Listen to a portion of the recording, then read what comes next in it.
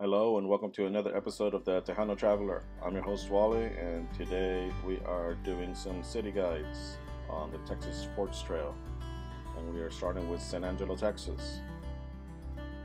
San Angelo, Texas is one of the biggest towns here on the Texas Forts Trail, which is pretty small compared to some of the other trails out there.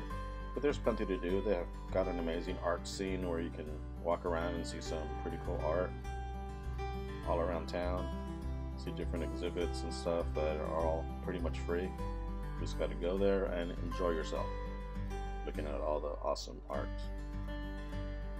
They got this cool statue here on the Conto River, and it's a place where they have preserved a lot of their historic murals.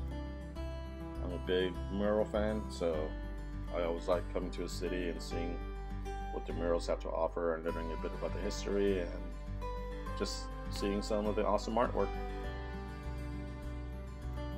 Now, San Angelo is also home to Fort Concho, which is one of the old military forts that they used to have here. It's pretty well maintained. It's a big area, but it's pretty walkable. You don't need to ride on anything or feel that it's a long way to walk from one building to the next. It's pretty easy.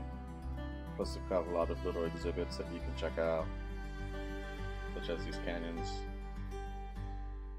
It sometimes amazes me that people were scared of cannons. Like when you see them in the battlefield, they were like, "Oh no, they got a cannon!" And now I'm like, just like move. Anyways, the site is pretty well maintained because the city decided to save it.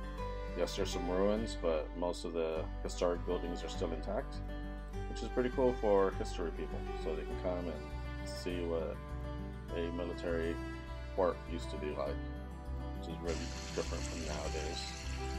Then we have the International Water Lily Collection, which is in San Angelo for some reason. I am not sure why.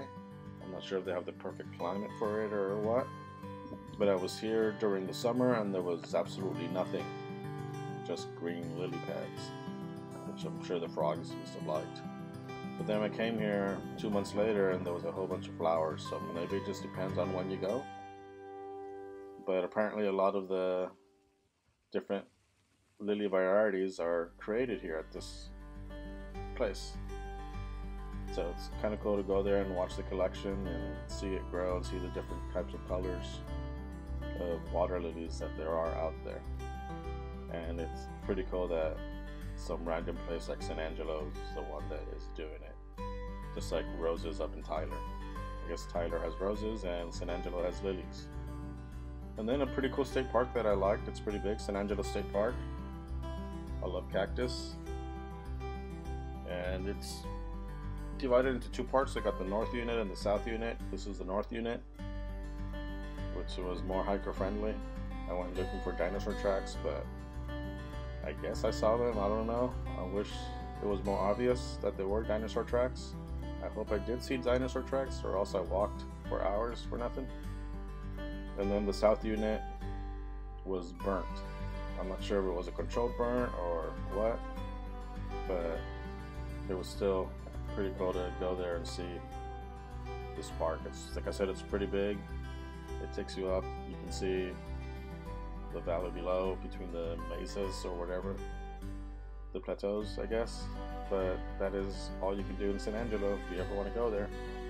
So make sure you go visit, have fun, and don't forget to like and subscribe. Thanks for watching. Bye bye.